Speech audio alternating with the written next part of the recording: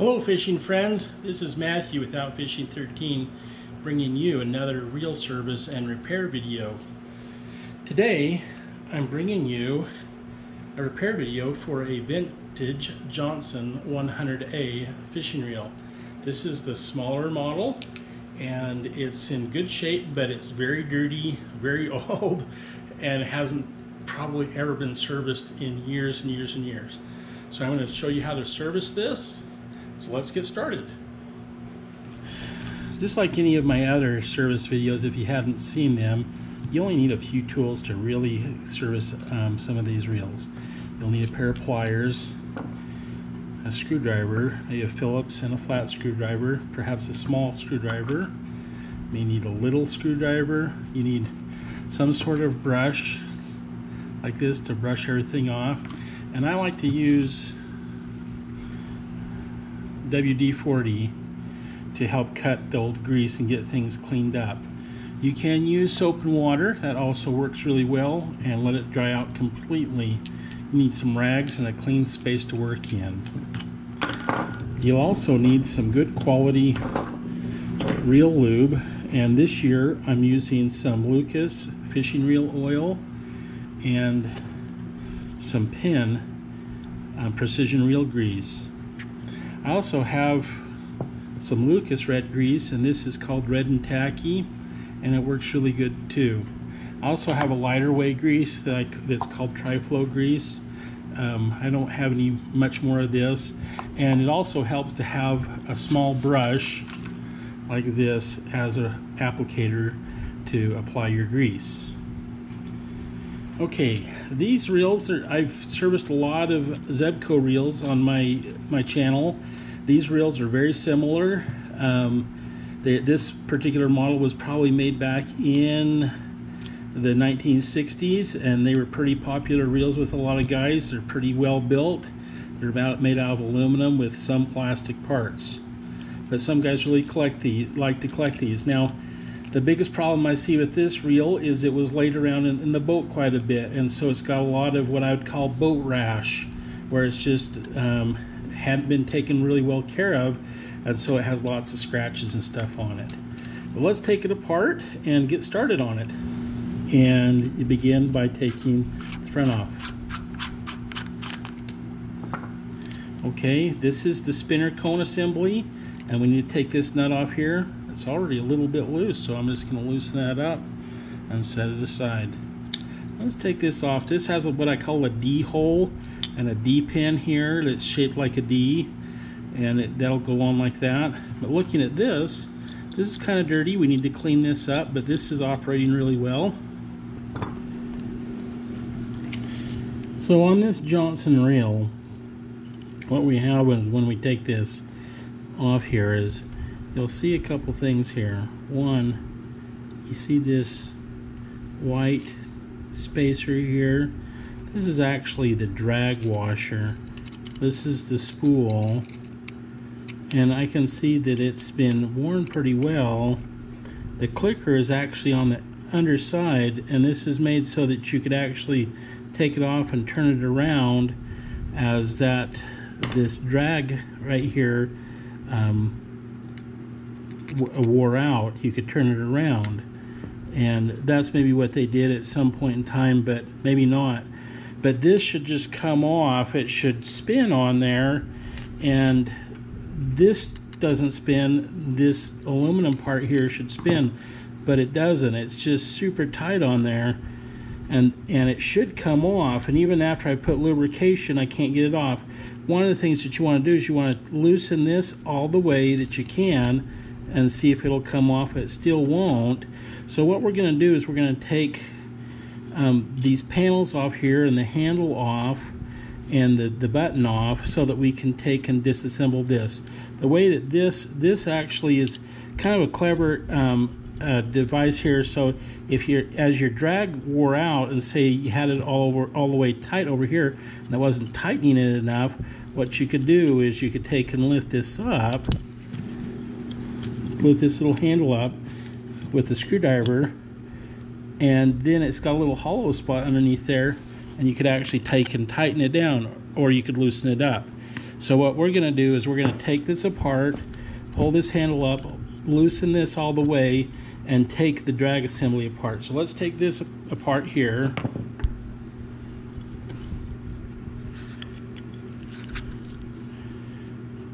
So it just has 2 screws to take this panel off and this cover off.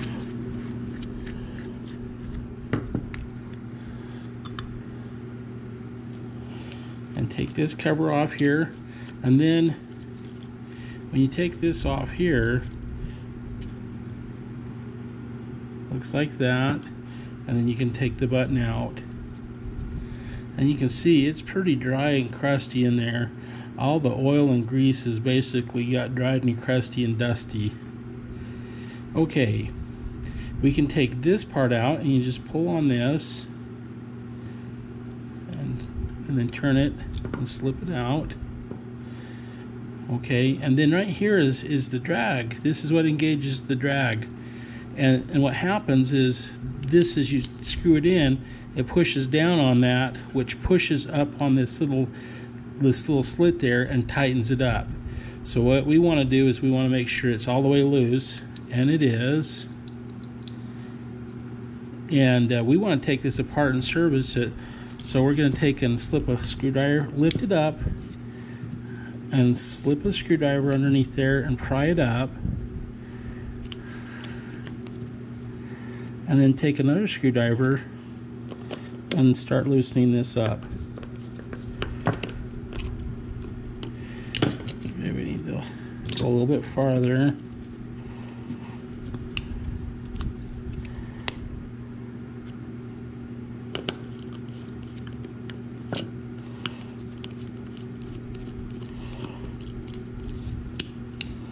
Once we got that far, then we can just loosen it up the rest of the way.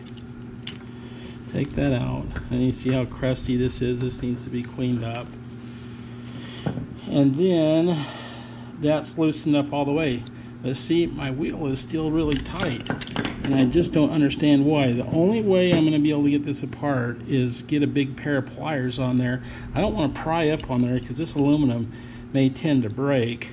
So I need to take and wiggle it back and forth somehow and to take it off. So I got a big pair of channel locks. I'm going to just gently grab a hold of this and wiggle it and take it off that shaft tight on there, and it shouldn't be that tight. I mean, this should be able to spin on there like that, but it's not. I think it's because there must be quite a bit of corrosion. Here's the little clicker. We'll just take that off, and then that right there is the drag lever that pushes up inside here to tighten things up. Okay, it still looks like it's in good shape, but for some reason when we put everything back together, it just really tightens up. Now you can see it's pretty dirty. That's the frame right there. First thing I want to do is I want to take and clean this all up. I want to take some really fine sandpaper and go over this spool right here and sand any of the corrosion off of there. And then to take this apart, we need to take this apart. And what this has in here is, down in here, it has a stainless steel snap ring that's got and we can push this out. So what we can do is we can push it out this way, just like this. And you can see it's got a little stainless steel snap ring that fits in that groove there. One of the things that is missing on this is it should have a little keeper that snaps onto there and keeps it there. It's not an E-ring. It's a long little snap thing like that, and I'm going to have to hunt around and see if I can find to make sure that's all fixed. But I'm going to go ahead and clean this all up. We got the handle here. Let's take the handle off. Let me get a nut driver.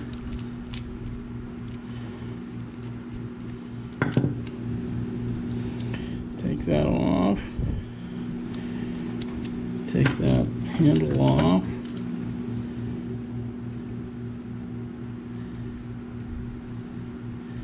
Okay, we're going to take this out. Let's be really careful as we do.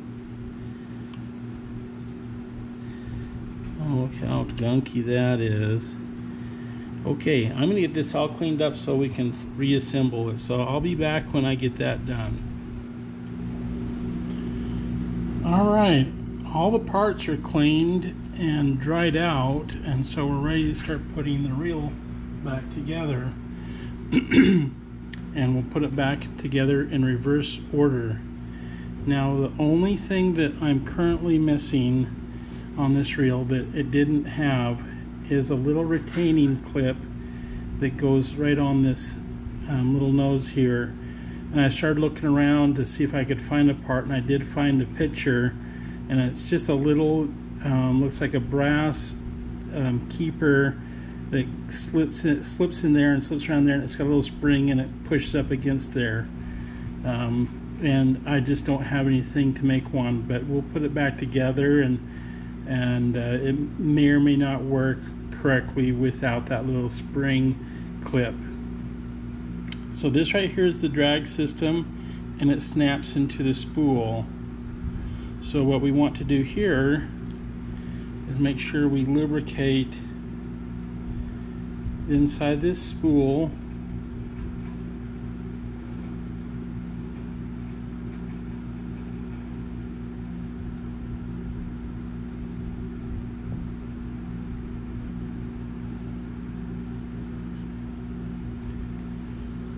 And then we'll snap this in here, and it goes in this direction here.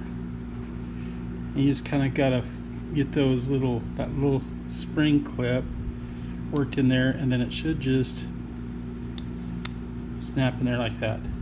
Now that's all lubricated. We want to put a little bit of lubrication on here, although it doesn't really move, but what it will do is prevent corrosion.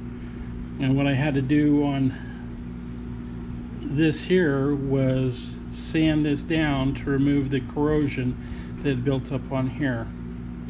Okay, and then the spool, the next thing we need to do is we need to take and put this little clicker piece in here. This clicks against there. I'm going to put a little bit of grease on here and on this spool shaft just for protection. Okay, what we have to do is put this on here, right in that position, and then this little drag lever adjuster in there like so. Okay, now we can put the spool on.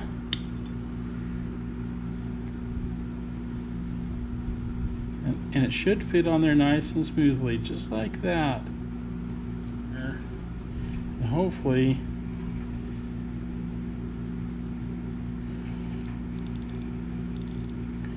it will work properly. And it seems like it's going to work okay. Alright, now that I have that on there, I can put on,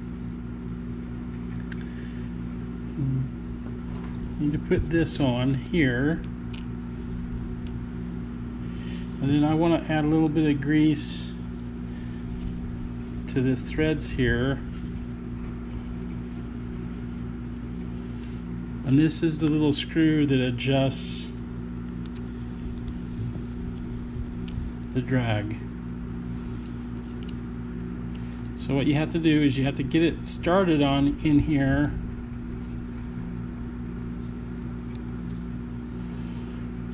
and you can screw it all the way down. Once you get it so far where it's going in there like that, then you have to use another screwdriver to lift it up, because there's a spring in there. You lift it up, kind of hold it in place, and then finish screwing this down. Oops. It was a pretty primitive drag system. It was not what I would consider a very good drag system. but it worked.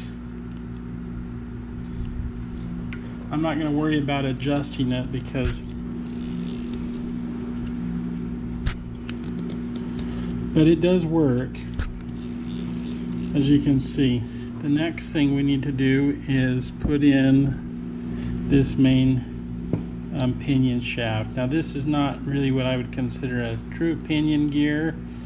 It's a spur gear. It's a beveled spur gear. So we'll put some grease on the shaft here.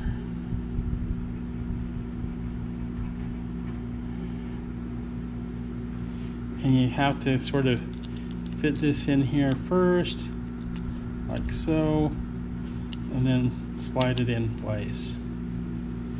Okay, we want to add a drip of oil to this shaft right here where this pushes in like so. Then we can put this on here. Well, here's what we're going to do here. We need to put this all together. So here's the main handle gear. And put some grease on there. Now one of the things I noticed on this, I had to make a little modification, is the gear was not engaging. So I took a little small brass washer.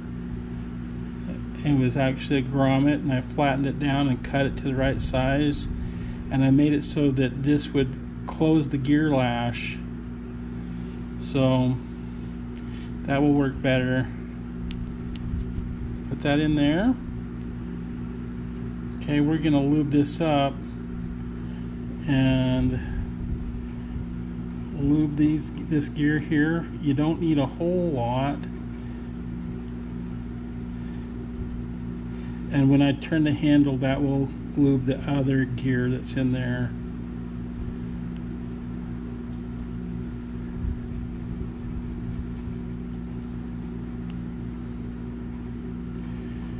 Okay.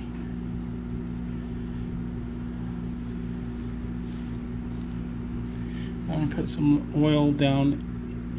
These are the anti-reverse levers.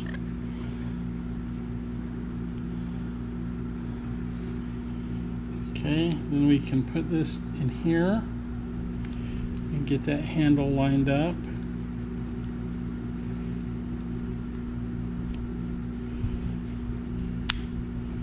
All right, then we can put this on this side.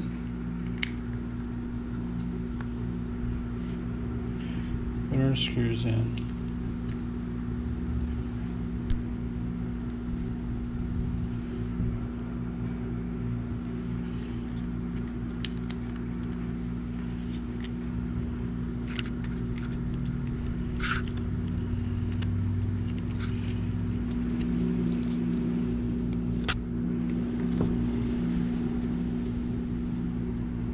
Okay, we'll put the handle on.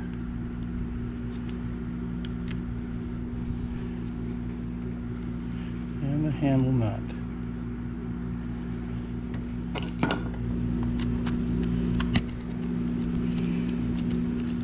And there, it's cranking good. Okay. And the drag works.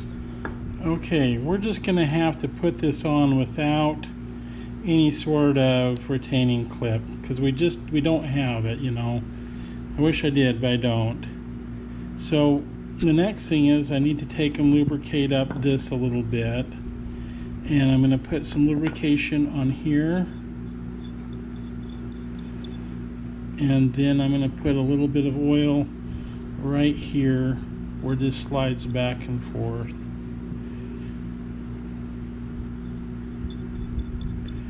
A little bit of lube on there. That's really all. Okay, and then I'm gonna put some lube right around here. Put this back on.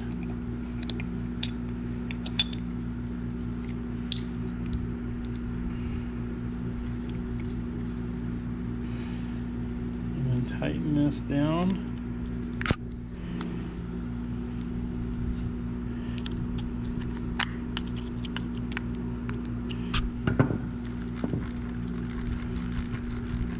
Okay. Cock it. And everything seems to be working fine. The pickup pin engages and it stays in and comes out. So when the drag works, it's kind of jumpy though, and we'll put the cap back on.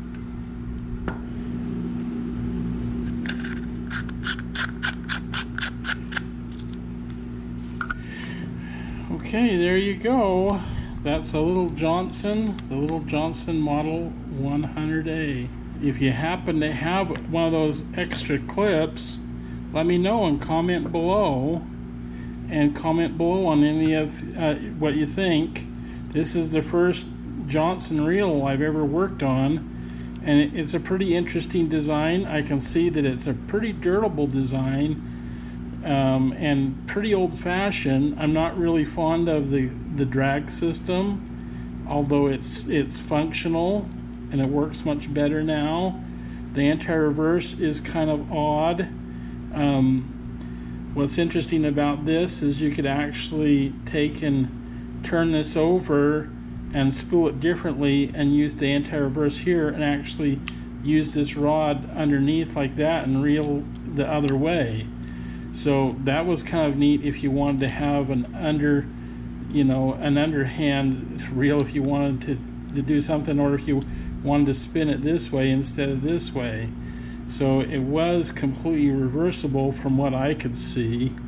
But like I said, it's a very heavy duty reel. It's functional, and after probably 60 years, it's still working. It's missing that one part, but other than that, it's a pretty neat old reel. Alright, thanks guys for watching, and have a great day. Bye.